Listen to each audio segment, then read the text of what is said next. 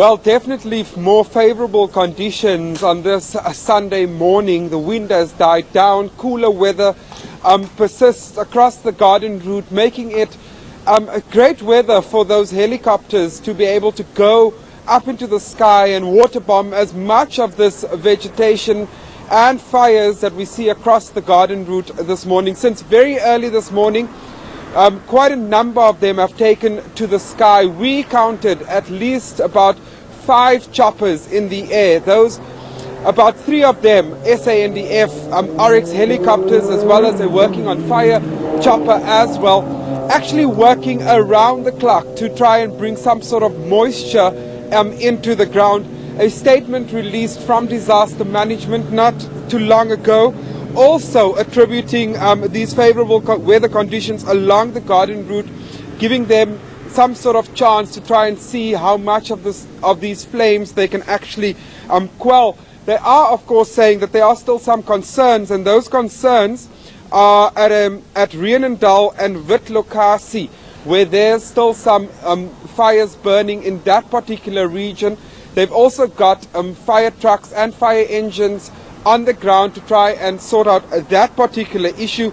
Then Brenton-on-Sea, which was hardest hit yesterday, they are saying that that is the area where most houses got damaged during the flare-ups on Saturday. And then they say that the wind conditions are dropping, so they're hoping for the best going into the Sunday. Jody, we know that the flare-ups and windy conditions have been deadly. What do you know about the latest death toll in this regard? I don't want to speculate at this stage, because we're trying to put out a couple of calls to just try and ascertain the exact number of fatalities within this area. According to disaster management in the Western Cape, the number stands at 6, and that includes the latest fatality of the firefighter that died in the Knysna area. However, this contradicts some other reports that we are receiving from local authorities within this particular region. So at this stage, we don't want to speculate until we actually have that official number corroborated by all these agencies, emergency services, disaster management officials working across this garden route. We know that this fire is stretching more than 100 kilometers now, all the way from George all the way down almost into Port Elizabeth. So there's a lot of different towns, lots of different municipalities, even though there's an overarching disaster management team in the Western Cape that's dealing with it. So we really want to try and corroborate those numbers. And I don't want to speculate at this stage exactly how many lives this fire has claimed in the last 4 days. We also know, Jody, that the evacuations have been happening throughout the week since these flare-ups began. Do we know if there were any residents who were evacuated last night, overnight perhaps?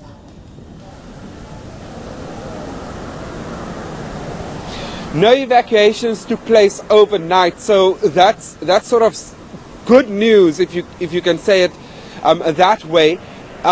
Given the favourable weather conditions in this particular area, Brenton-at-Sea was a concern yesterday. Some people could return back to their houses.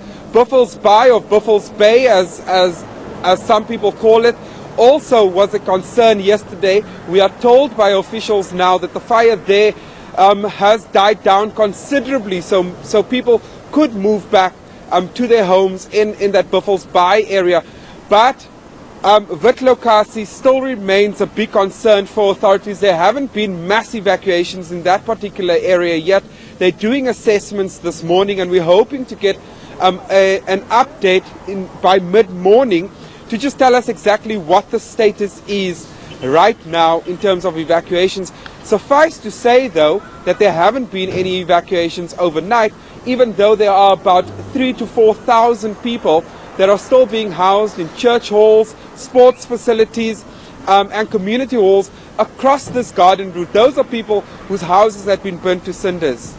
Thank you so much for that update. That's our reporter Jody Jacobs in Knysna, giving us the latest developments on those wildfires. We'll continue to catch up with him throughout the day.